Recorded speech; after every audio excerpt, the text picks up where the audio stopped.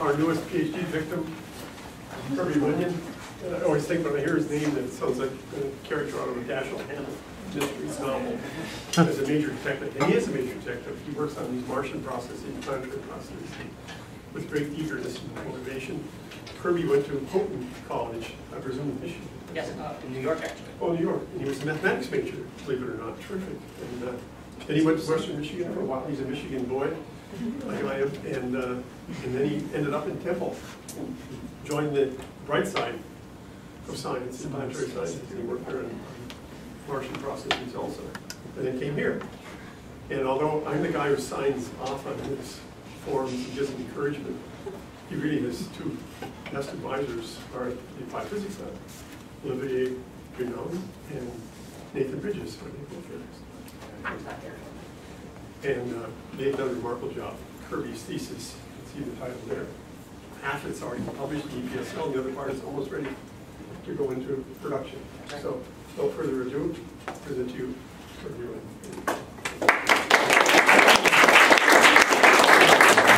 Thanks very much, Bruce, for that kind introduction. My thesis is entitled Agents of Planetary Geomorphic Change, Martian Aeolian Morphodynamics, and the Emplacement of Crater Ejecta.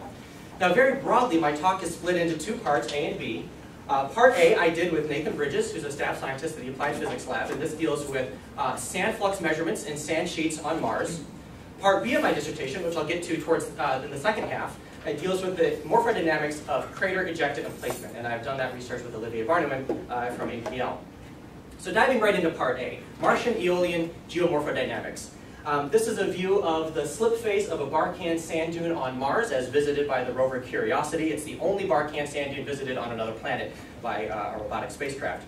Now, Aeolian refers to the Greek god Aeolus, who is the god of wind. And in Aeolian geology deals with the geology of wind-blown sediment. Geomorphodynamics deals with the shape and the movement of Earth materials.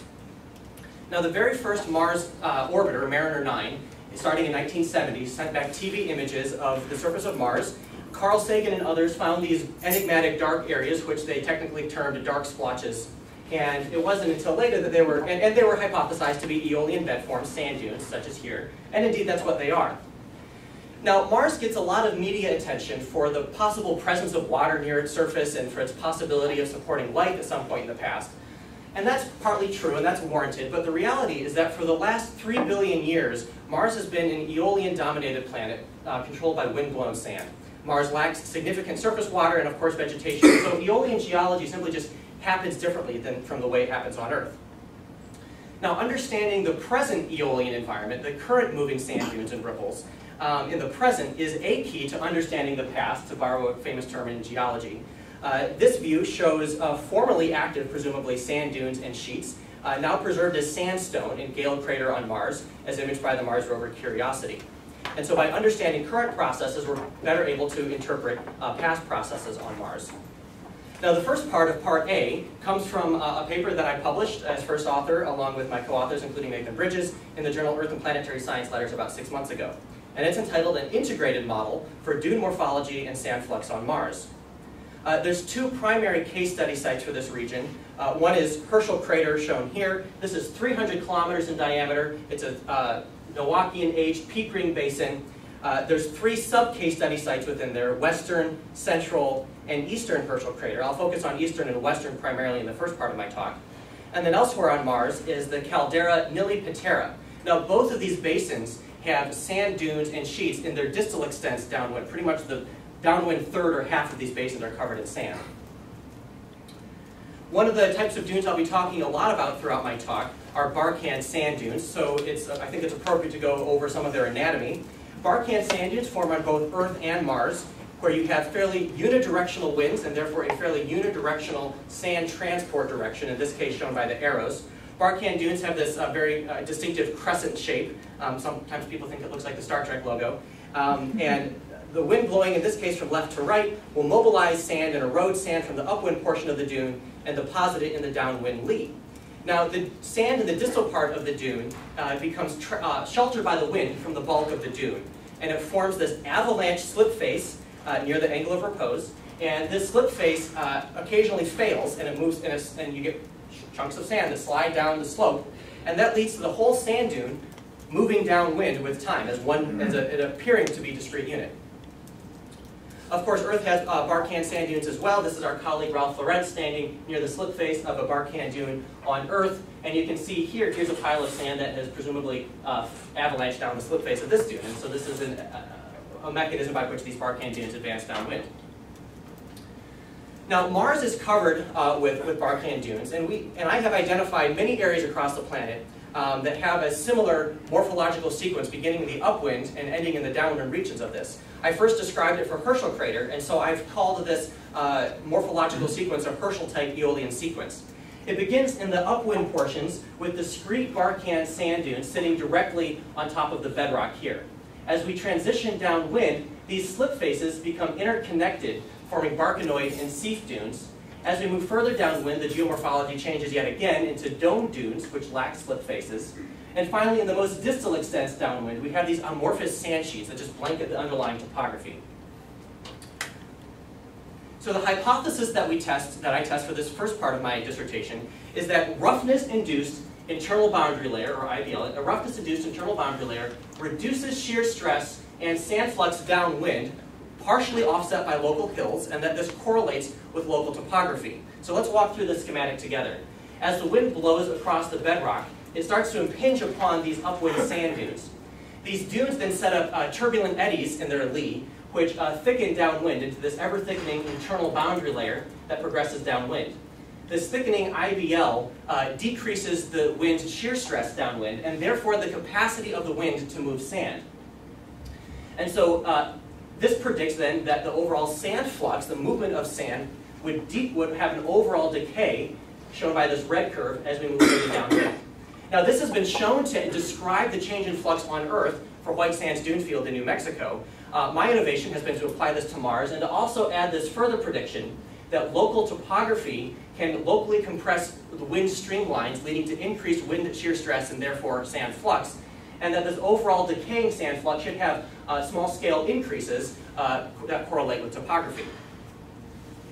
So the methods I use are both observational, where I track ripples in dunes on the surface as a way to measure the sand flux, and also numerical, where we use numerical modeling of Mars's atmosphere.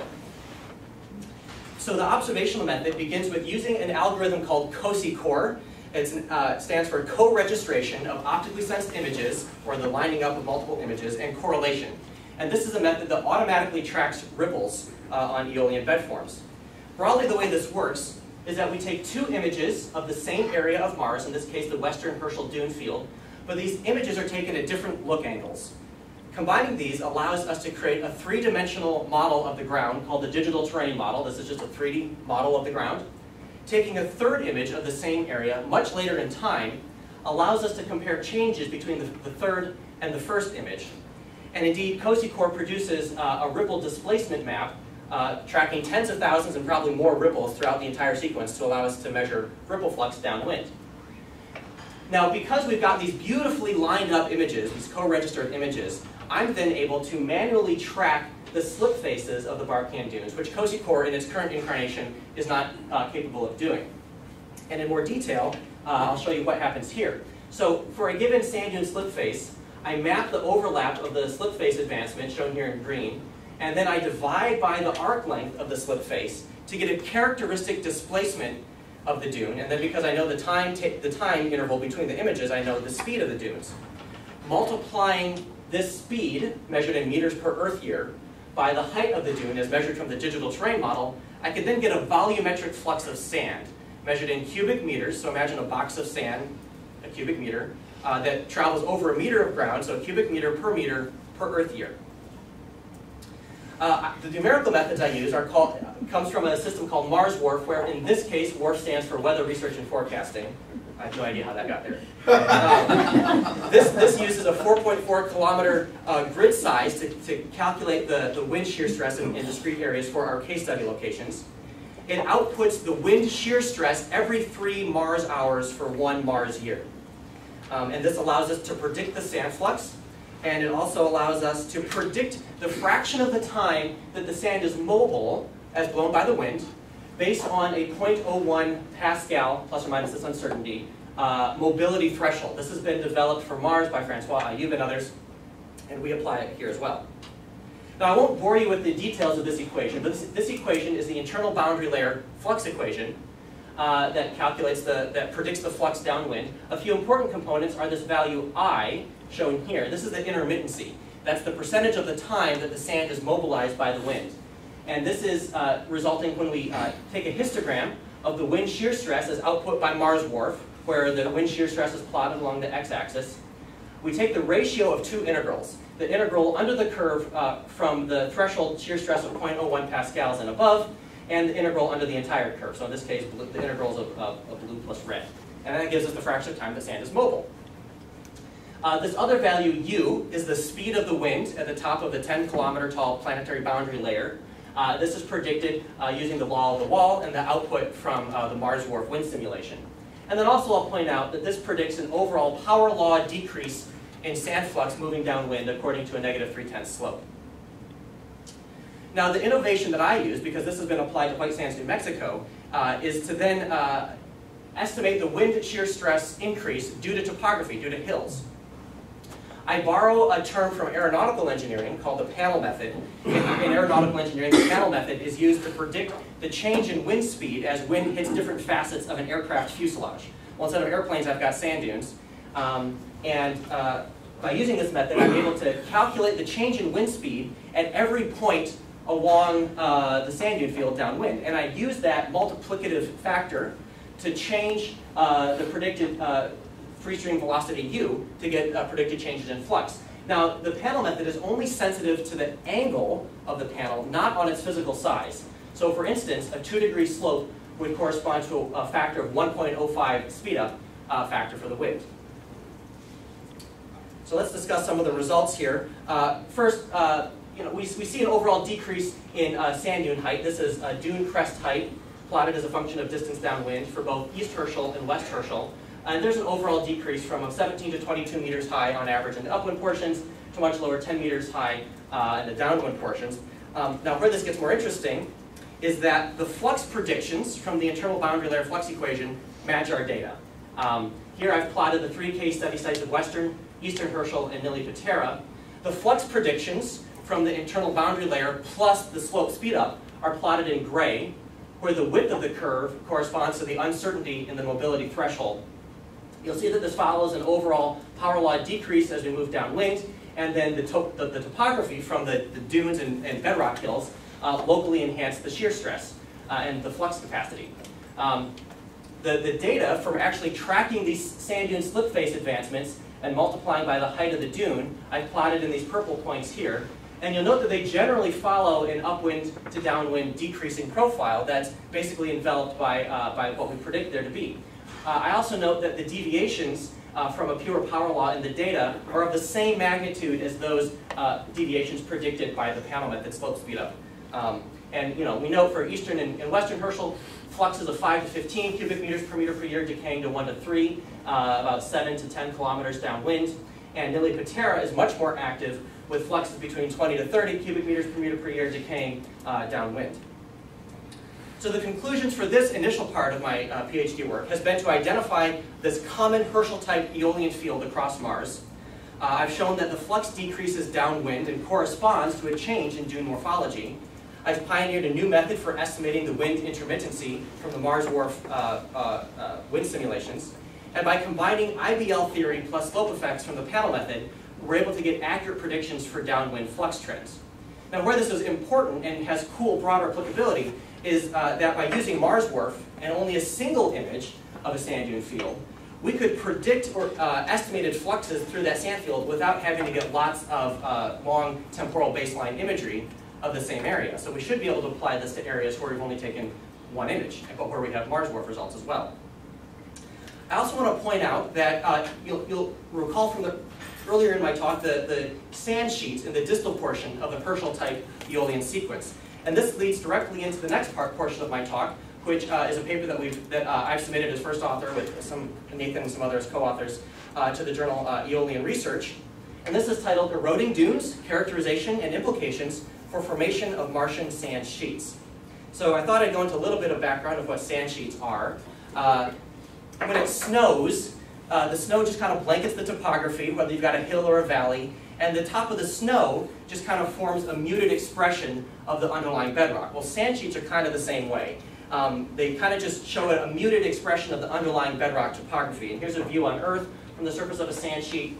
Here's an orbital view of Mars of a sand sheet. You'll note that they have irregular boundaries. They tend to be fairly diffuse, especially down here. They don't have any particular shape. This is in contrast to sand dunes, which often have a very characteristic shape, don't mimic the underlying topography, and often have slip faces. So sand sheets on Mars form roughly half, by area, of all Martian Aeolian fields. Wherever you've got sand, usually half of that by area is a sand sheet. And yet they're largely ignored in the literature.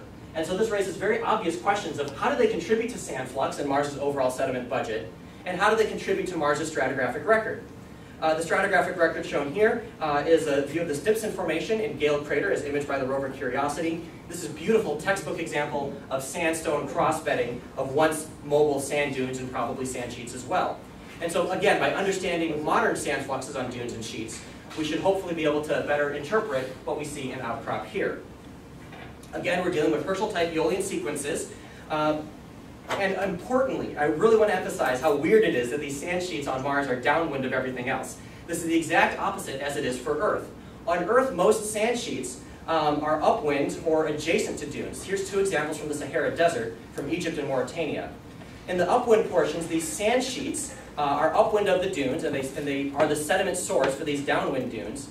And so there's a very clear link when you have a sand dune of answering the question, where did the sand come from? Well, it came from the upwind sand sheet. This is also the case in Mauritania, where we have sand sheets upwind of these dunes here as well. So we've got a definite link between sand source and the dunes. We have a mystery on our hands when it comes to Mars. Understanding the sand transport pathways is very much a mystery. This is a simulated perspective view of the West Herschel sand dune field, where we have bare bedrock, and then we have sand dunes appearing seemingly out of nowhere, sitting directly on top of the bedrock, with no clear upwind sand source for these dunes. And so the hypothesis that I'm testing in this portion of my talk is that upwind dunes erode via sand suspension and source sand to downwind sheets. And I found this beautiful example of sand becoming suspended off the crest of a dune on Earth. And so this is what I'm proposing to happen on Mars to explain dune erosion. Now, there is precedence for eroding dunes in the literature, but this has never been linked to the formation and movement of sand sheets. Some of the evidence comes from Endeavour Crater on Mars, which has been explored both from orbit and on the surface by the Mars rover Opportunity. Matt Chinaki and others observed dunes to shrink over several years, and to see these dark sand streaks deposited on the bedrock downwind of these dunes. They didn't see any sand sheets, but they did see darkening of the bedrock by these streaks. Mary Bork and others found dunes in the polar regions of Mars at Vestidas Borealis to completely disappear as measured completely from orbit. The measured fluxes from these areas are the same magnitude as the fluxes we measure elsewhere on Mars. So there's a very clear correlation between the fluxes we measure and the precedence for eroding dunes and even disappearing dunes elsewhere on Mars. Also, the Mars Wharf wind simulations predict shear stresses high enough to suspend sand and therefore to erode dunes. Now, if I'm going to be talking about the dynamics of Aeolian bed forms, it's important to keep in mind the ways in which wind and sand can move. Again, I'm assuming a mobility threshold of 0.01 pascals as developed for Mars by Francois Ayou. Now, on Earth, work by Nishimura and Hunt has shown that when this mobility threshold is exceeded by a factor of 2.25, that the sand can actually become suspended and carried in the sand and not just blow along the surface. I'm not actually sure if that applies to Mars, but I start with that as a starting assumption, and then I can iterate from that initial assumption. Now, it's also important to understand the motions by which sand can move on the surface of a sand bed, and those three processes broadly are saltation, reptation, and creep. Now, in saltation, the wind will aerodynamically lift grains, shown in the dotted lines here, nearly vertically off the sand bed, usually from a vertical component of a turbulent eddy that catches the sand grain and moves it up. These sand grains then are moved downwind and obliquely strike the bed at some low angle on an impact trajectory. This impact liberates a few grains on short hops called reptation. So we've got saltation, reptation. Both saltation and reptation, together with the wind, can contribute to creep, which is the rolling and movement, traction of sand grains on the sand bed. Together, these three processes describe the total aeolian flux of a sand dune. This is measurable by tracking the slip faces of dunes multiplied by the dune height to get an idea of the total flux. If all we can measure, however, are ripples, that gives us an idea of just the reptation, or the ripple flux. So what I'd like to be able to do is to measure the total flux on sand sheets, even though I don't have slip faces to allow me to do that. So the way I proposed to do this, and what I did, was to get a ratio of total sand flux to ripple flux. And the way I did that was by finding some Barkan dunes, which are close to the sand sheets, calculating or measuring really the total sand flux from the Barkan dune slip face, multiplying by the dune height to get the total flux. And then I measured just the ripple flux using the results from COSI-CORD from the ripples near the crest of the dune here. Then when I measure just the ripple flux here, I can multiply that by this just discovered ratio and get an estimate for the total flux across the entire sand sheet. So the methods I use are pretty much the same as before. I use COSI-CORD to measure ripples. I use digital terrain models to get the height of the dunes and therefore the total dune flux. And I use co-registered images as well that allow me to track those to manually track the slip faces. Again, we're using Mars WRF with its fairly coarse 4-kilometer resolution. This gives us the max shear stress prediction for each of our case study sites, and also gives us the wind intermittency, that fraction of time that sand is mobilized from wind. What's important to recognize is that these sand dunes are only a few hundred meters long. This is well below the resolution of the Mars WRF, and the Mars WRF also doesn't take into account the slope speed-up effect for the dunes because they're below the resolution. And so what Mars WRF does is it gives us a baseline minimum prediction for the shear stress in these areas. And we need to keep in mind that there are turbulent eddies far below the resolution here, which can locally enhance shear stress and therefore flux. So my primary case study site for doing this is in Central Herschel Crater, specifically a sand sheet highlighted in blue here. I've blown it up here. You can see that this does follow a Herschel-type aeolian sequence, except that it only shows the end members. We start in the upwind portions with discrete Barkan dunes sitting directly on top of the bedrock. They transition immediately, skipping everything in between, to these aerially extensive sand sheets downwind. The sand sheet is fairly thin. It's less than 5 meters thick in many areas. This is a digital terrain model where reds are high, purples are low, and it's superimposed on top of an image of the area. So it is quite thin, less than 5 meters thick, with gentle slopes on the bedrock margins of only 1 to 4 degrees compared to roughly 4 to 8 degrees for the upwind slopes of Barkan dunes. There's 4 main geomorphic landforms in Central Herschel Crater that I described. They're this smooth unit, I'll describe more in a minute. Of course, we have sand dunes.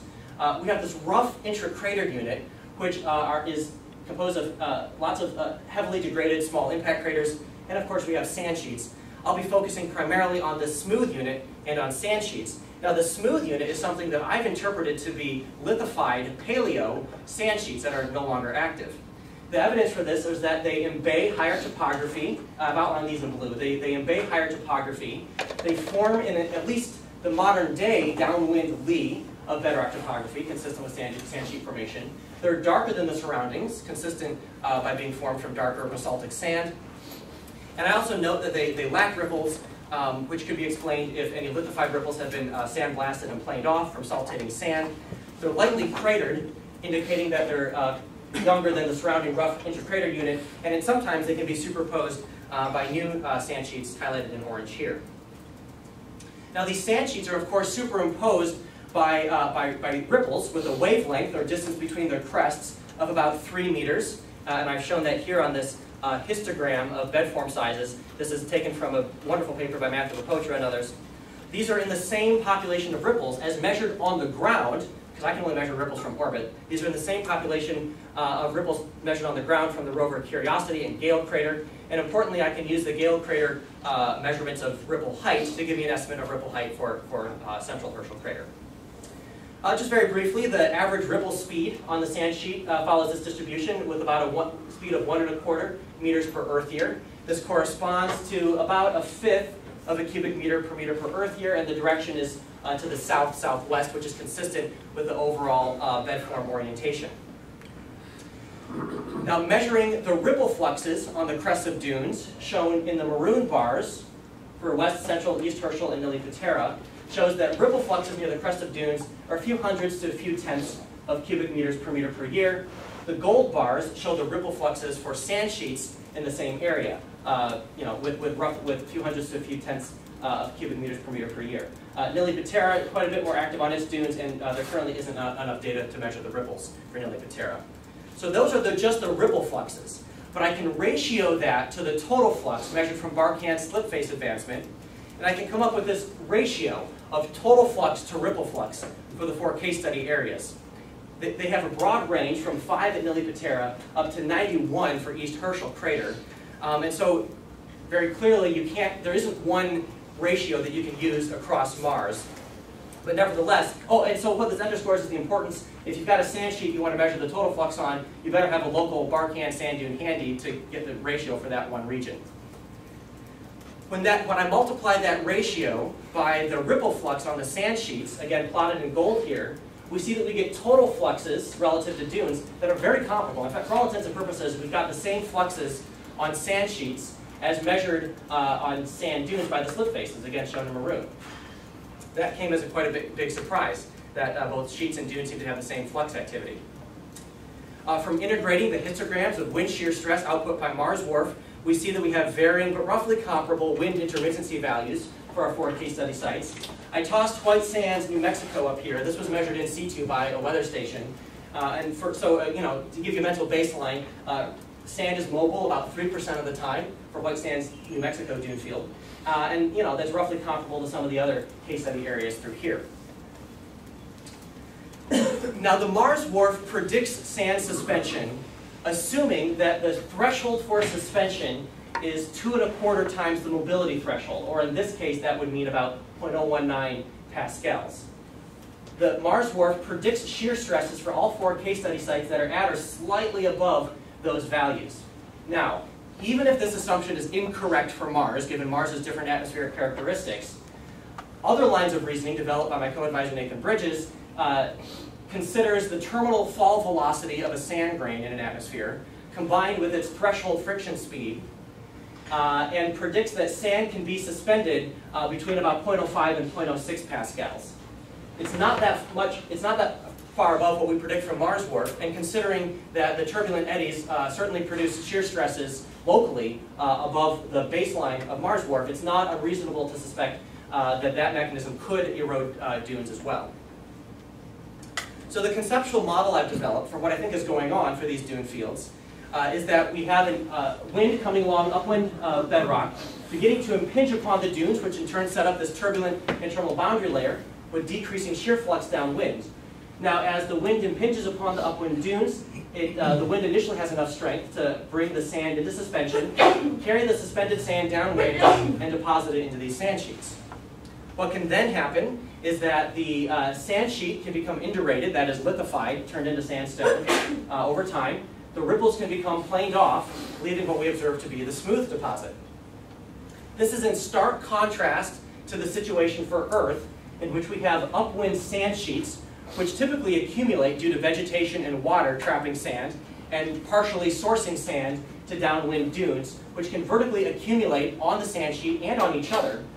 But then as the internal boundary layer thickens downwind and the shear stress decreases downwind on Earth, vegetation again can take hold, immobilize dunes, and other processes can overwhelm Aeolian geology, such as vegetation, water, or bedrock in the distal extents, and terminate the Aeolian sequence. Now this leads me to propose a model taking into account climate change on Mars.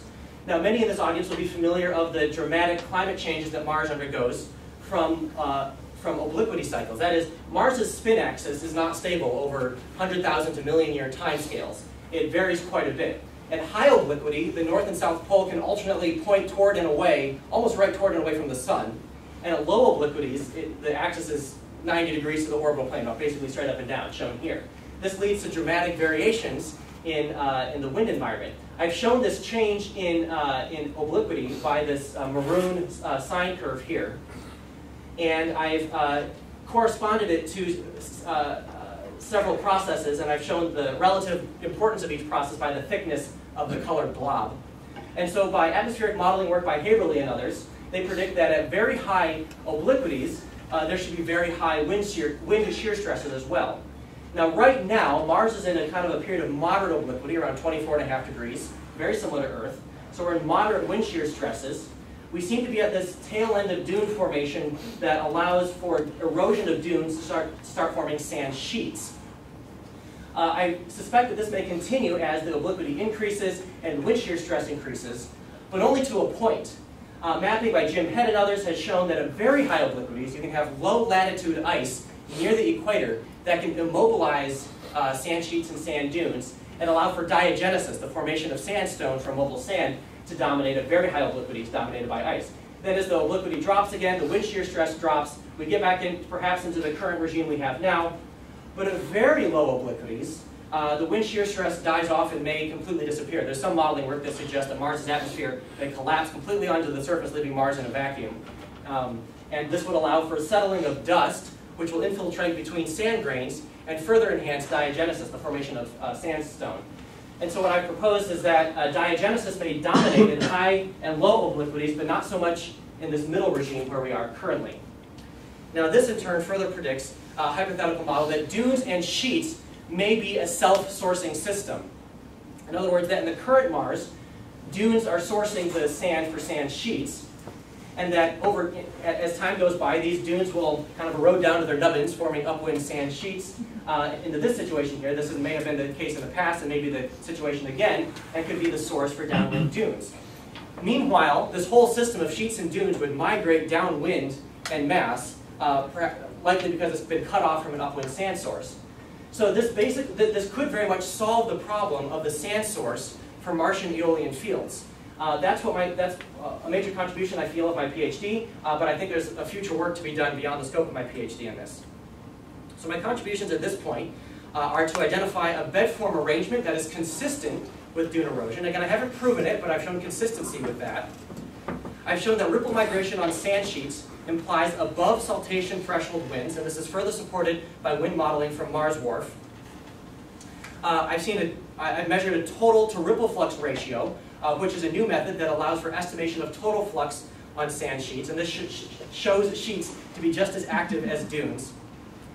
I've interpreted the smooth unit outcrops as paleo sand sheets, consistent with climate change controlled aeolian regimes. And if indeed the sheets are forming from upwind dunes, it suggests a time when the reverse may have been true. And I finally proposed that modern self-sourcing of aeolian fields can largely explain the apparent lack of sand transport pathways. Now that first part of my PhD dealt with granular systems on Mars, blowing of sand. The next part of my PhD that I've done with Olivier Barnouin deals with something completely different, except for the case that it still deals with granular systems. And that is the emplacement of crater ejecta. My background image here is the surface of the heavily cratered surface of Pluto's moon Charon, which is a planet in its own right. And this part is entitled Preliminary Laboratory Investigations of Ejecta Emplacement Morphodynamics with Planetary Applications. Now, the most ubiquitous surface geologic process in the solar system is that of impact cratering. All the solid worlds either get hit or they hit something else. When a planet such as Mars or the moon gets hit, a crater can become excavated. The material that got excavated gets ejected, and it's called ejecta, and it forms these circumferential deposits around the craters. Here's a view of Concepcion crater on the surface of Mars. You can see these beautiful strewn boulders that are ejected from the crater. Even small, irregularly shaped worlds like Pluto's moon Nix may have ejected deposits around this large crater. Of course, Pluto has ejected deposits seen here. This is a very common process.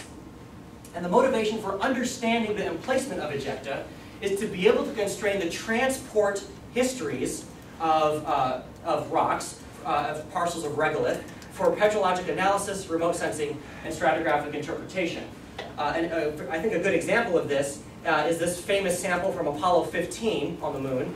This is a chunk of anorthosite, basically in a sea of basalt. You've got a chunk of anorthosite, very different lithology from its surrounding lithology, so very likely this got emplaced as a piece of ejecta. So understanding ejecta emplacement would help petrologic analysis of this sample. Also, in remote sensing spectroscopic studies of the moon, we see transitions in different geochemical facies. This is Mare Serenitatis, and we see a change in geochemical facies with implications for stratigraphy as we transition south into Mare Tranquillitatis.